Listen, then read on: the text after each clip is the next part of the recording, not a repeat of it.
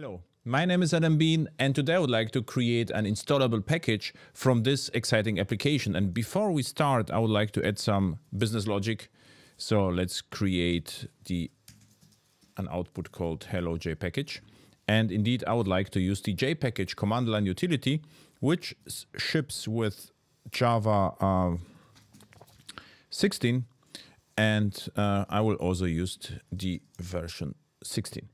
So let's try this. So what is jpackage? It ships with Java 16, was introduced with Java 14 as a preview, and it is actually fairly old because it is based on Java Packager, which was used to package JavaFX applications back then. It was introduced with Java 8, and you can package whatever you like with Java 16. It doesn't have to be a JavaFX application. So let's use it. So first, take a look at Maven. And what I did is I just adjusted the build, so the output is going to be a java app.jar without the version number. So let's use now build it with Maven, and this is Maven package. And then let's see. And there is a Java app. If I try to launch it, I get an error because there is no manifest inside, so Java doesn't know which main class has to be started. So now let's use the jpackage utility in verbose mode. And what I would like to do is to give it a name Java app. This is the application, Java app. And then the input should be target.